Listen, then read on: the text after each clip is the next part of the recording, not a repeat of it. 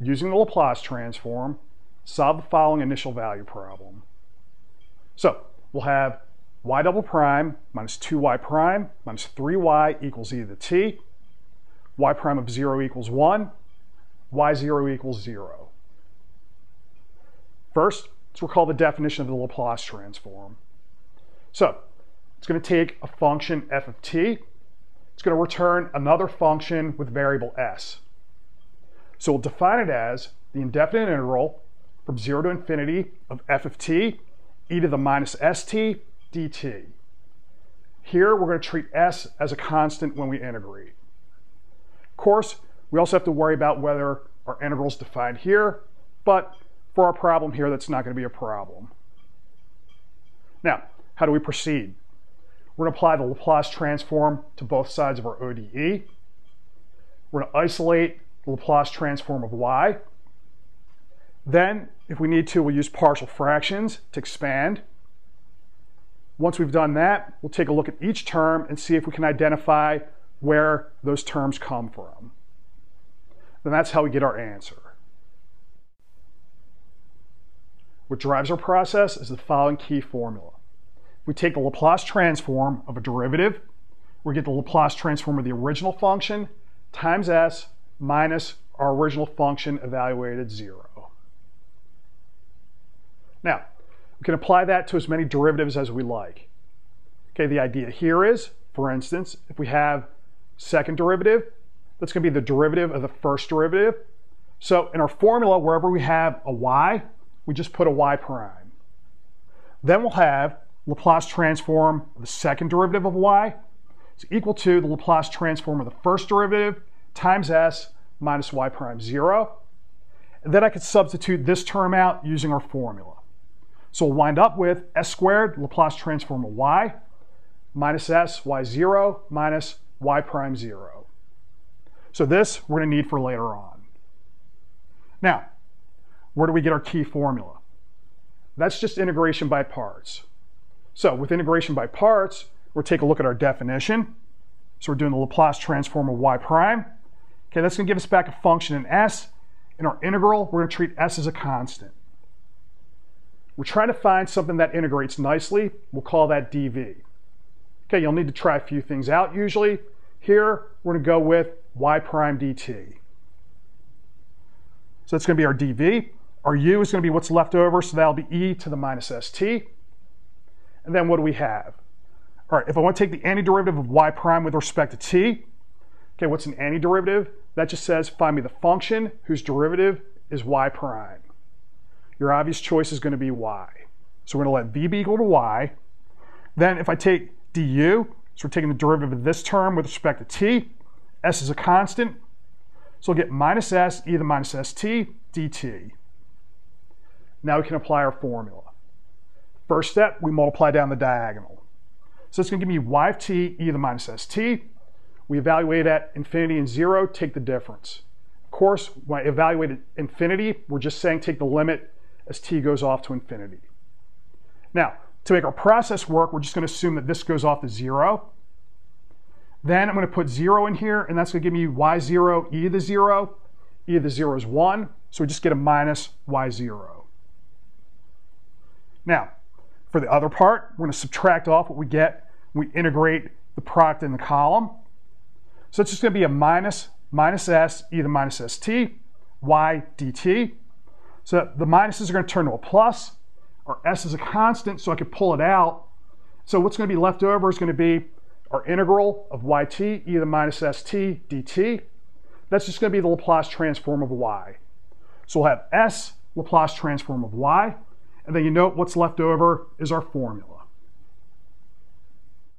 Now, we apply the Laplace transform to our ODE. So if two things are equal, then when we take the Laplace transform, we stay equal. On the left-hand side, the Laplace transform is linear, so we can split up sums, factor out numbers. So this will reduce to this sum here. On the other side, we have the Laplace transform of e to the t. So either you have that filed away, or we can work that out now. So I'll do it for general e to the at, where a is just a number. Now, if we do the Laplace transform of e to the at, Okay, that's going to take the function e to the at. It's going to return a function with variable s. So what do we do? We're going to put e to the at into our integral. Okay, it's going to be against e to the minus st, and that's going to be against dt. So our variable's t. So the a and the s are treated as constants. Then we're going to take e to the a minus st. I want its antiderivative. For here, we're going to assume that a minus s is a negative number. So this won't collapse down to a 0 to give me a 1. We're going to have something that's going to be with an exponential. Okay, you do your substitution. We're going to get 1 over a minus s, e to the a minus st. Then I want to evaluate at 0 and infinity. Okay, one reason I want a minus s to be less than 0, to be negative, is because we want, as we take the limit, as our t goes off to infinity, we're going to want our function to go down to 0. So that's going to be the case here, for instance, if we had e to the minus t. So if you have a negative exponent as we go down this way, off to the right, you're going to drive down to 0. If I had a positive exponent, then this thing's going to go off to infinity, and then we're not going to be able to work with this. So if we evaluate, going off to infinity gives me a 0. Putting in a 0 here just gives me a 1. You have e to the 0, so that's 1. Now it's going to have a minus sign on it, so I could switch the order in the bottom. So our answer is going to be, if I have the Laplace transform of e to the at, where a is a number, out's going to come the function 1 over s minus a. Okay, and here we'll have to have the s is greater than a. All right, we're going to need this for later on. So what comes out of the left-hand side to the right-hand side?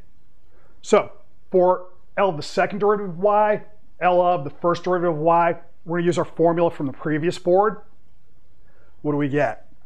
So using our initial conditions, second derivative, we take its Laplace transform. Out comes this factor. For Laplace transform of first derivative, okay, we're going to multiply that by a minus 2. Initial condition makes this go to 0, so we get this term here. And then we put everything together. So this is our left-hand side, that's my right-hand side, and then we just start combining things. So you'll note, over on the left-hand side, we're going to have a 1. Okay, this minus 1's all by itself, so I'll push it to the other side. Then we collect all the terms in front of the Laplace transform of y. This is going to factor. Okay, if I collapse what's happening on the other side, this is a s minus 1 over s minus 1. So when I add the 1, we're going to get s on top. And then our Laplace transform of y is this rational function here in terms of s. Now, if you go to your list of Laplace transforms, you'll note this is not in your list. So we're going to need to do a little bit more work. So that's going to be a partial fraction expansion. Now, we set up our partial fraction expansion. So we have only linear factors. All the exponents are equal to 1. So we'll just have one term per factor. We clear the denominators, and then we're just going to target the zeros in the denominators. So we'll get this, and then we're just going to let s be equal to 1, minus 1, and 3. What comes out? Straight shot to our coefficients. So now we can write our Laplace transform of y as so. In this case, we recognize each of these as Laplace transforms of functions of the form e to the at. Now, what our inverse Laplace transform tells us, if we have any terms like this, then what we do is we return e to the at. So here a is equal to 1, here a is equal to minus 1, here a is equal to 3. So to get our y, we just convert. So that'll give me y equals minus a quarter e to the t, minus 1/8 e to the minus t, plus 3/8 e to the 3t. So that's my answer. Of course, we want to check our work. So what are we going to do? We're going to check the 3 conditions that were in our initial value problem. First, we had y0 was equal to 0. So we put 0 in here, 0 comes out. We had that y prime at 0 was equal to 1. So we take the derivative, put 0 in, 1 comes out. Then for the last part, we have to check our ODE. So I want to check that y double prime minus 2y prime minus 3y is equal to e to the t. Okay, that takes a little bit of elbow grease, but that's also going to work out. So Laplace transform gets us to our answer.